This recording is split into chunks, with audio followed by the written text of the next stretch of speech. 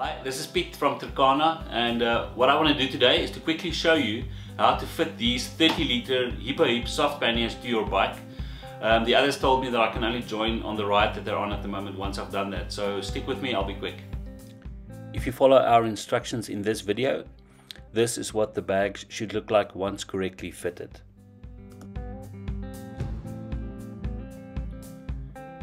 When you purchase a set of Hippo Hips saddlebags, the following straps are included. 4 pouch compression straps to securely fasten the MOLLE compatible pouches on the sides of the bags. 2 crossover support straps that goes over the seat and clicks into the front buckles on the front of the bags.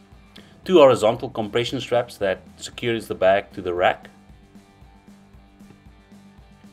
8 D-ring attachment straps that further secures each bag to the respective pannier rack.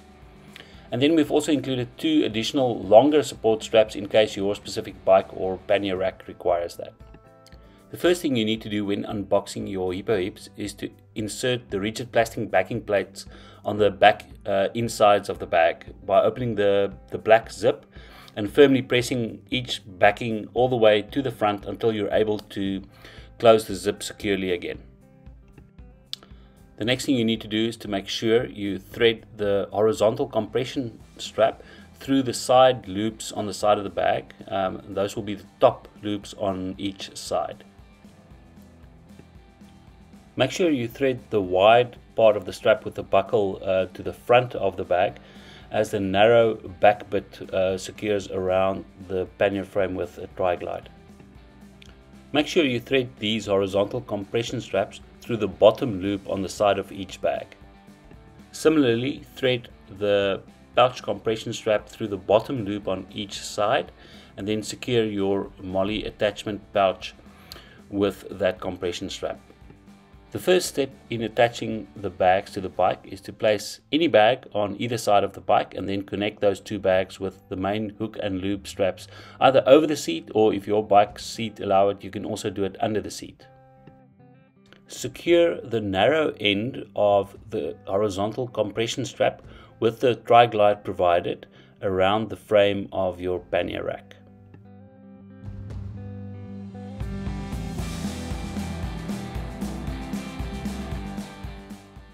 Make sure you thread the end of the strap back through the tri-glide to ensure secure fitment to the pannier rack.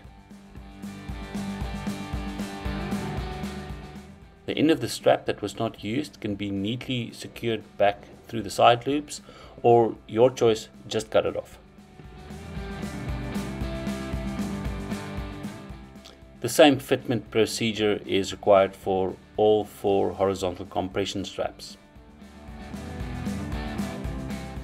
Now use the 8 D-ring attachment straps to secure the bag to either the pannier frame or to the bike's frame itself. Also make sure to thread the end of the strap back through the tri-glide for secure fitment. Do this with all 8 of the D-ring attachment straps to secure your bag to the bike, and this will prevent the bags from flapping like an angry African elephant's ears when riding through those gnarly trails. Depending on your specific bike model or pannier racks that you've used, you may want to use the 2 additional longer attachment straps to further secure your bags to the bike and the panniers.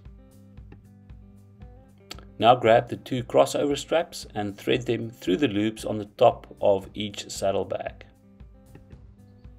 Again, depending on your specific bike, you may even be able to do this by lifting up your seat and threading it underneath the bike seat.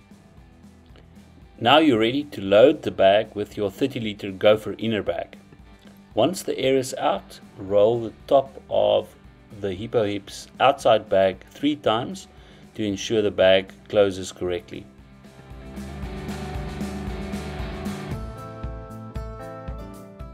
It makes no difference whether you close the bag by rolling it away from you or towards you.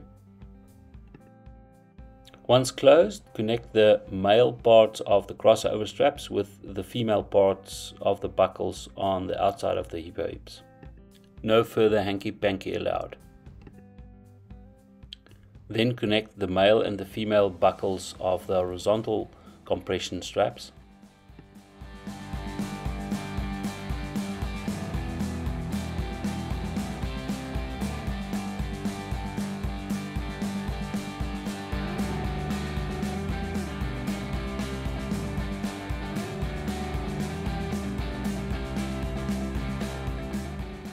And voila!